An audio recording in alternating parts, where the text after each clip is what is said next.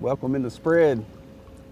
This is Todd Asher, and we're gonna go over some tips and techniques on how to catch striped bass. Like this beautiful fish.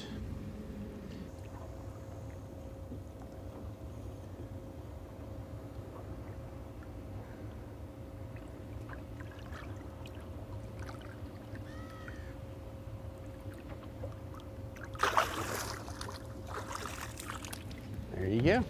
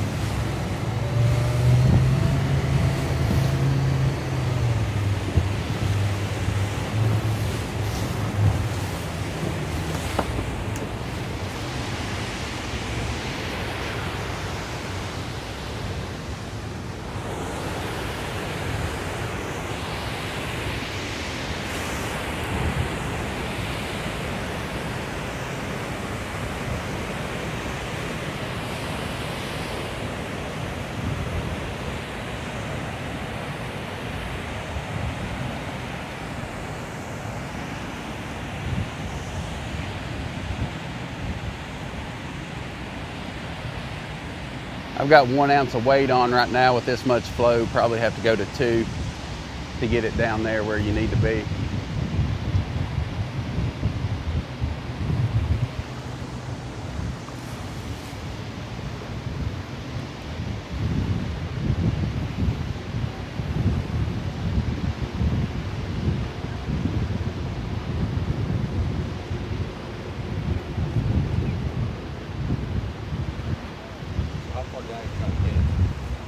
Right on the bottom. You know, the quicker you can get it on the bottom, the better your chances are of hooking up there. Like right now, I'm just tinging, just barely popping it across the bottom right here.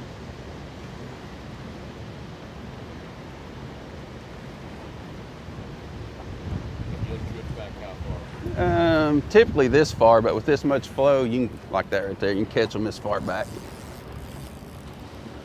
Now, if they got slower flow, then you won't make this far of a drift. You'll just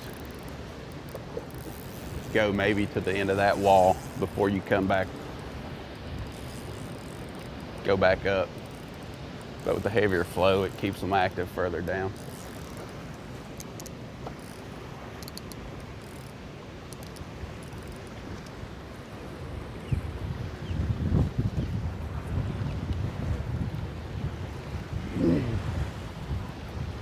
It's been a while since I caught a fish.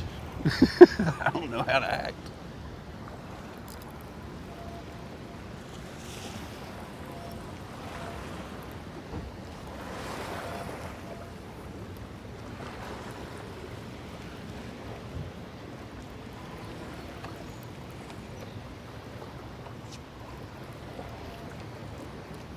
Popped him off.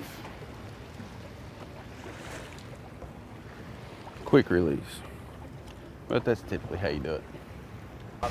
Yeah, your fish will set right in the first 30 yards of the rough water. You know, the bait gets churned up, gets spit out, so they'll just set in behind the rocks, pick it up as it comes across their face.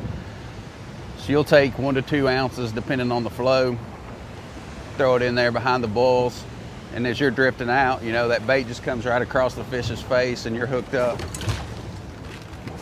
As you can see, cast out, drift in the rough water. Everybody kind of gets in a line on the calm side, comes back up. Kind of take turns, you know. If you try to run up the center, then you're gonna be hitting people that's drifting down, so. Little method to the madness, I guess you could say.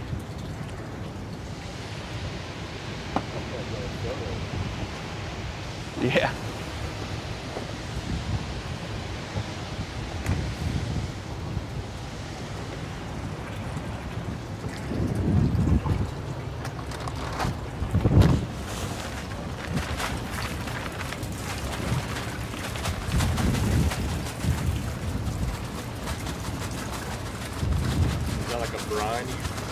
Just pool salt. Keeps the bait happy. Without that, they'll be red-nosed in like an hour.